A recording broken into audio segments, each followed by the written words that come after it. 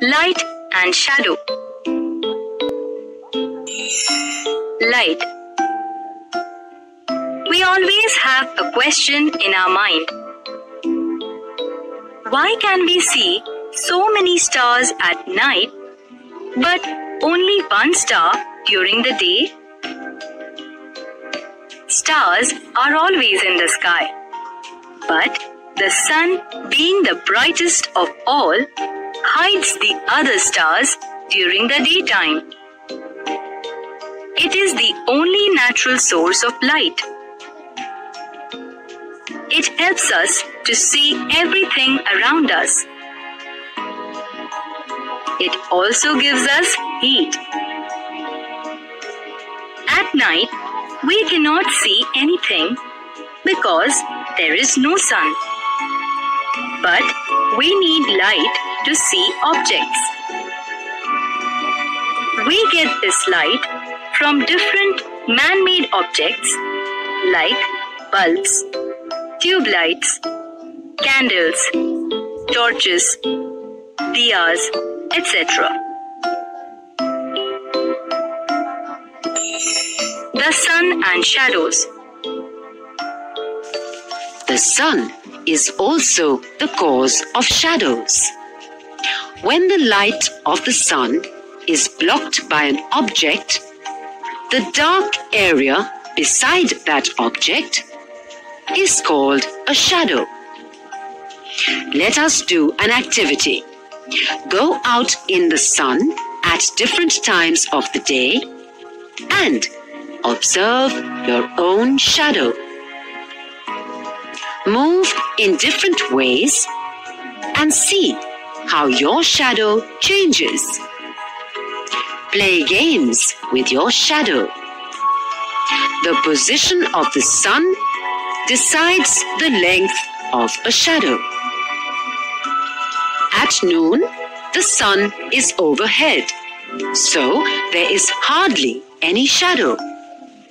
In the morning and afternoon, when the sun is in the east and the west, you block the sun's rays and your shadow is long.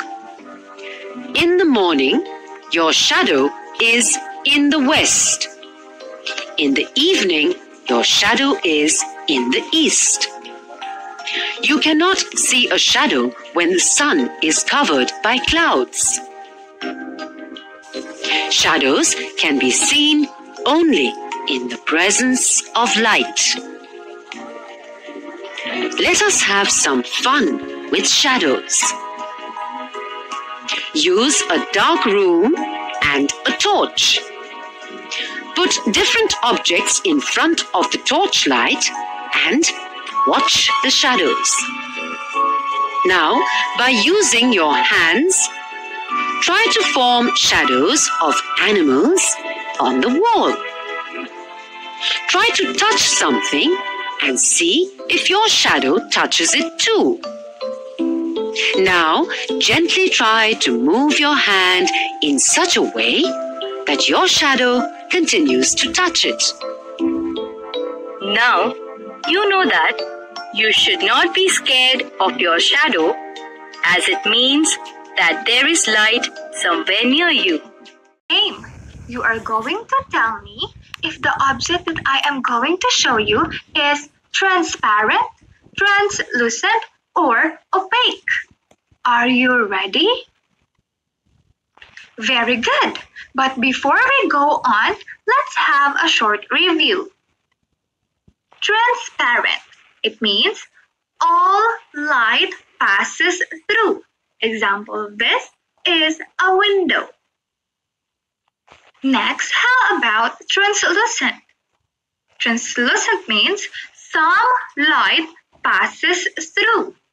An example for this is a wax paper. And for the last one is opaque, where no light passes through. Example for this is a door.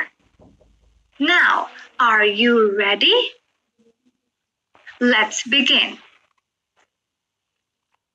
Look at this object. Do you think, is these transparent, translucent, or opaque? Well done! It is transparent. How about this one? A wooden chair. Is this transparent, translucent, or opaque?